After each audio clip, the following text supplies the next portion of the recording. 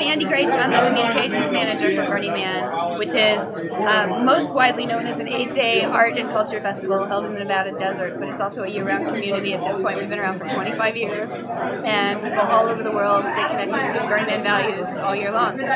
We started coming to South by Southwest 5 years ago. Burning Man, we grew up right alongside the internet, and a lot of our early participants were from Silicon Valley, and technology's played a huge part in keeping our community together. So 10 years ago, I think, our founder Larry Harvey came and did a presentation, was on a panel at South by, and 5 years ago, Marianne Goodell and I decided to come.